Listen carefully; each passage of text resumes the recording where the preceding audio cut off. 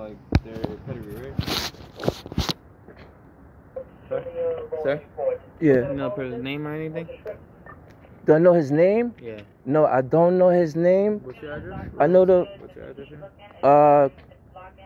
5477 Kings Highway. Wait, so you live in the... This is the back of the house? Okay. Yeah, this is the back. This is where I receive all my mail. Your first floor or what? This is where I reside. Your first floor, sir? No, this is the whole property. 934-300 1014. Okay, and you live alone? Yes. Okay. What's the other? What was the place to play? Type of car for the other guy? What was the plate? The plate. What was the plate?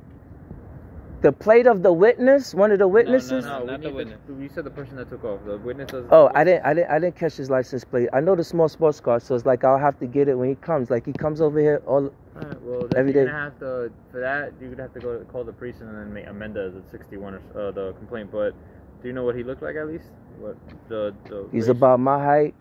He's dark skinned. How tall are you? I'm about 5'9", so he's about 5'8". Okay, and how much would he weigh? Is he lean, fat, muscular? He's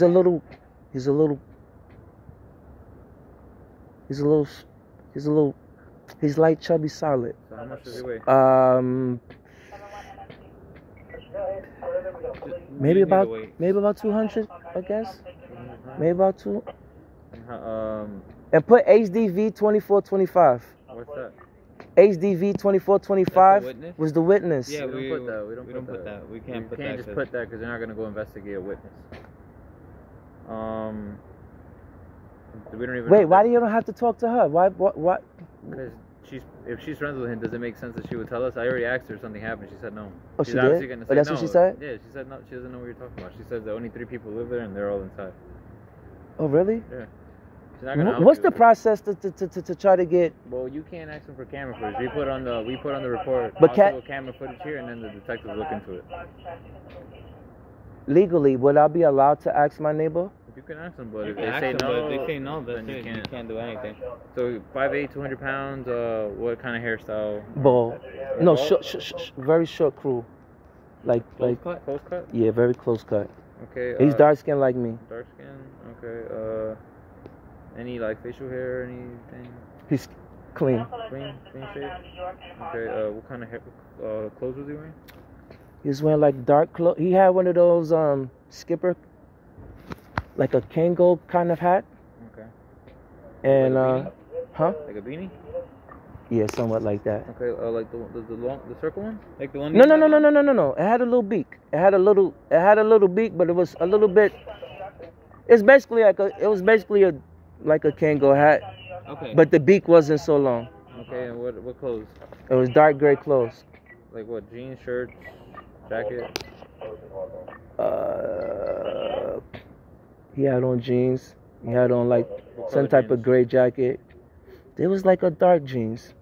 Like so to tell you the truth, I'm not absolutely sure what the color. Blue or black or whatever you want. All right. So dark gray jacket, jeans, any sneakers, boots? I don't know. I didn't even. Okay. All right. So basically, what I'm getting. You're coming out of your house, the back of your house? No, I was coming home from the restaurant around the corner. You're coming back from the restaurant. Yeah. This guy approaches you because... And he came from this way. Because you supposedly did something... Well, he didn't tell you did something in his car. He just approached you in an aggressive manner? Right, he just approached me. With a knife This is the thing, too. Yes, he had a knife in his hand. No. Did you see the knife? He took the knife out. Did you see the after knife? I kept my... Yeah, I seen the knife. What kind of knife was it? It was like a pocket knife. It was like a pocket knife that was probably on the It seemed like a pocket knife that's on the keychain. So it's a small knife. Yeah. Okay, so it was not nothing big. No, it wasn't. Okay. No. Okay, so he approaches you, and what happens then? I was walking down this way, so I'm about to cut it. You don't have to tell me he pulled it back. He pulled it in. Okay, I'm sorry. He approached you. He approached me. Yeah. Did he say anything? Well, it's more different. It's more different. He was walking totally towards me. It's alright. And then I took out my phone. Because I wasn't going to say nothing. Because I already know that some people don't act funny before. I just took out my phone because I had this neighbor right here. Right here. What did he do, sir? You just tell us what he did. Oh. So you pull He started walking straight towards me. Okay. Then I'm like, what the hell? Then I took out my phone, and my intentions was, because he's right here walking towards me. So I took my phone because it was too peculiar that he's trying to walk so close to me, and he's walking on the same side of the street as me, and I know that he lives on that side. Okay. So I've been doing my YouTube thing, so I just took out my phone and I was going to record. Now, as I took out my phone, he came up to walk to me and he said something like, "What? You know what I'm saying?" And then I didn't say nothing. I just like this. I'm assuming that once he knows that the phone is on, he ain't gonna say nothing. Okay. I mean, so do nothing. What did he do? So then he's still coming after me. He said something like, "Yo, I can't make it up." He said something like, "Yo, I'm gonna get you something. You touch my car. You something to my car." And then I still just like this. You get what I'm saying? After I took my phone out again to record him, that's when he took the knife out because he's frustrated or whatever. So he took the knife out. Where was it? Huh? Where was the knife? In his hand. But where would he take it? Oh, he took it out of his pocket. He took it out of his pocket. Right pocket, left pocket. Alright, he took out the knife. Right, he took out the knife. And then, alright, he physically. After he took out, or he put it in. No, he took the knife to be like, cause he's kind of old too. He's kind of old, so he took out the knife and he's trying to come at me. Then I'm retreating back. So he's not actually going that fast.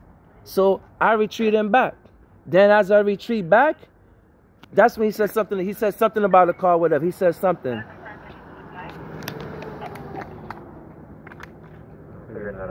He tried to stab me at first. I retreated back. I tried to take out my phone again to try to catch the footage. Then he came after me to try to punch me. Then I tried to catch the footage again because I stayed there. Then he took out the knife again. After he took out the knife the second time, the tall light-skinned guy came out the house.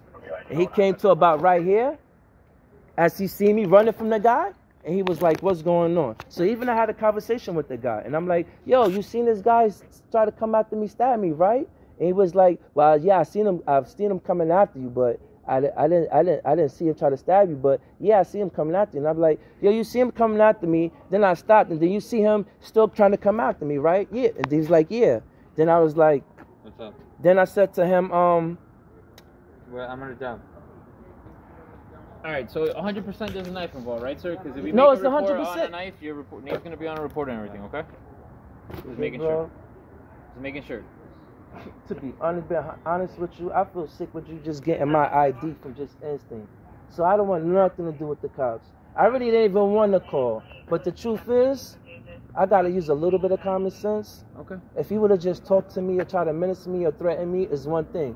But now it got to the point where he actually took out a knife on me. So that's a whole different story. You get what I'm saying? All right. So we're gonna take the report for you. But you need please though, I see you trying to go away real fast.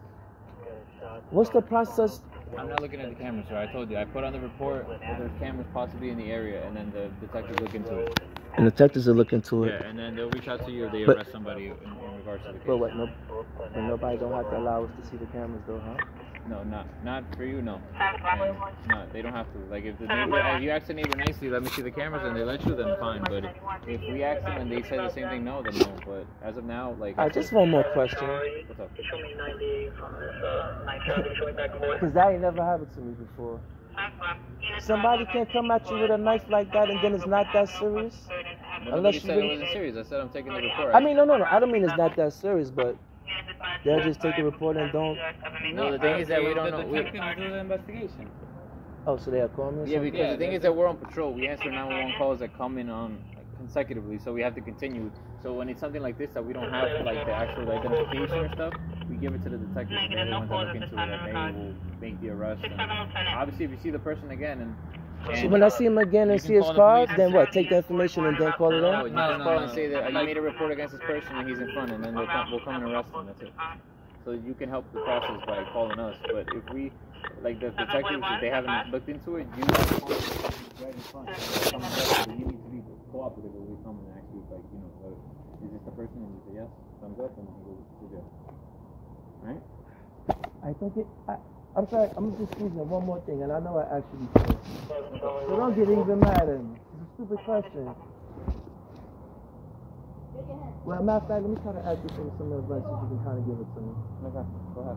What would be the best way or the best pitch to try to ask a neighbor if I could see a camera? Or is... No, just don't shut up. Like, I had an incident in front. The police are gonna look into it. You don't have to tell them what happened, but... Man, they got the rapport with the neighbors, man. If you don't think that's why I kind of have problems, because I mind my business so much. If you don't think if you think they're not going to show it to you, there's no point of you even trying. Well, the detectives are going to figure out and they're going to look into it. There's no point of you looking into it. Because we don't want you to go over there and then what if they become aggressive or something like that? Are the detectives allowed to ask them? Yeah, of course. Okay. Because they're going to do an investigation. Alright? You just have to go to another job, right? You know what, another thing? This is probably why he mad. Remember, his car was parked around the corner. He's probably mad. Yeah, I thank you for coming. Thank you for your time. Oh, wait, hold on, officer.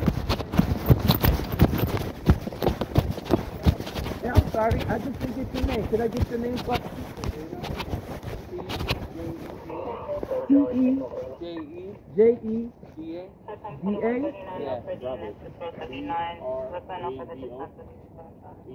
And what's the number? Can I get the number?